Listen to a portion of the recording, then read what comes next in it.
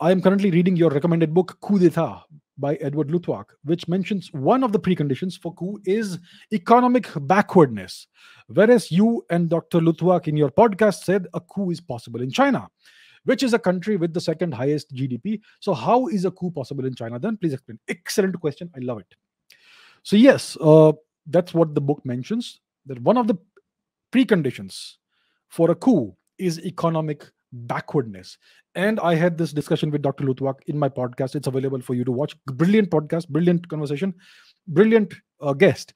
So we discussed the possibility of a coup in China, and he went into some detail about how a coup would be, a hypothetical coup in China would take place.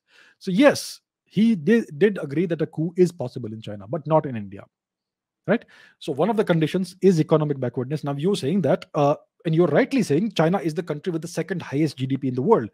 So how is a coup possible then? Because one of the conditions is economic backwardness. Well, we're talking about the condition of the people, not the condition of the country.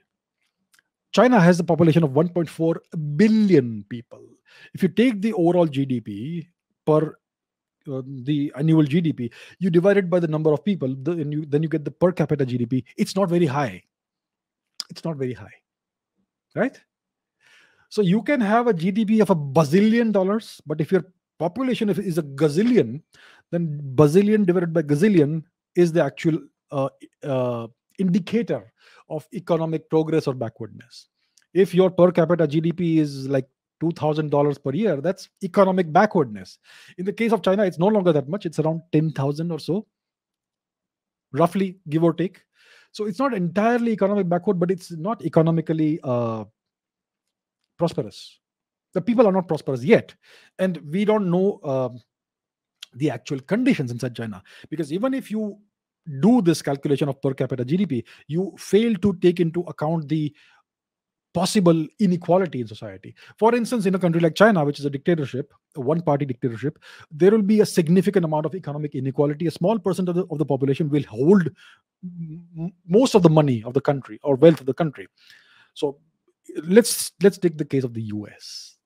In the US, approximately 2% of the population has more than 60-70% or so of the entire country's wealth. These oligarchs, they call them billionaires in the US. When it's in another country, they call them oligarchs.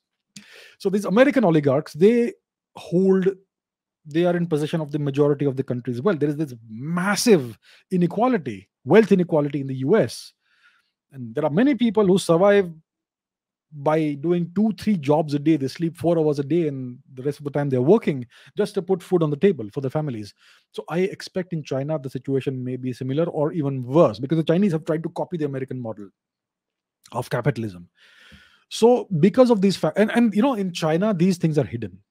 What you see in the media is the nice version of China, what they want you to believe. They don't show you what they don't want you to see. There's so much about China that is hidden. You only see the official version on Twitter or wherever their social media accounts are. And it's strange that Twitter allows the Chinese to pass on this misinformation at an industrial scale, right? So what you see about China is not necessarily the truth about China. They are showing China as a beautiful heavenly nation full of forests and orchards and glimmering glittering cities and wealth and all that. There's a whole different part of China that they're not showing you, right? So that's the reason why a coup is very much possible in China. The Communist Party's Politburo and the top leadership will hold much of the country's wealth. There are many billionaires in China, but every 2 or 3 weeks, a billionaire disappears in China for whatever reason. So there's a whole lot that is swept under the carpet and hidden away from you. There are lots of systemic and other problems in China.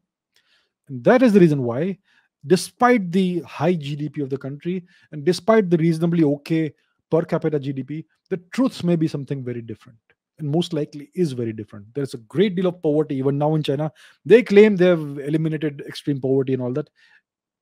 They also claim that there was no COVID in China for 2 years. Yeah. Do you believe that? So don't trust everything that you see. So that's why a coup is very much possible in China. And there are two other conditions as well, which I'm sure you have read about. If you all don't know about it, check out the book. There are three preconditions for a coup, and in China, all three are satisfied. And that's why it's a country that is likely to have a coup in the future, at least as long as the Communist Party is in power.